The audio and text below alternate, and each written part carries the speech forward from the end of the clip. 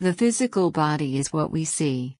It is made of matter which are in dynamic relationship with all the other particles in the universe. The mental body is the instrument with which you think, analyze, decide and express yourself.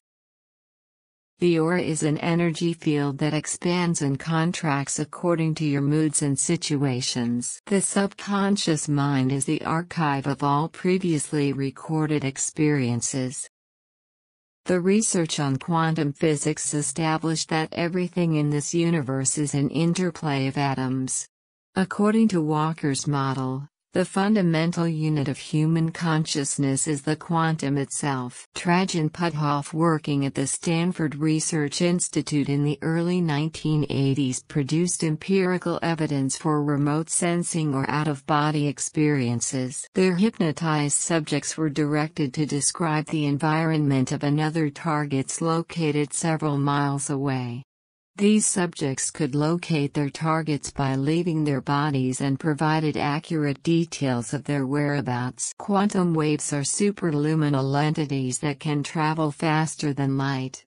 It acts as an agent between our mind and physical world. Thus, human minds are time machines, able to sense the flow of possibility waves from both the past and the future. An observer with a well-trained mind can discern the changes in the mind of a person whose aura is being observed. According to Carl H. Pribram, neurosurgeon and hologram expert, a hologram is composed of frequencies where time and space have collapsed. Thus, paranormal events like telepathy, near-death experiences, remembering past lives and healing are projections of hologram. Dr. Bruce Goldberg says that approximately 40% of the people narrating their near-death experiences describe a feeling of joy and happiness.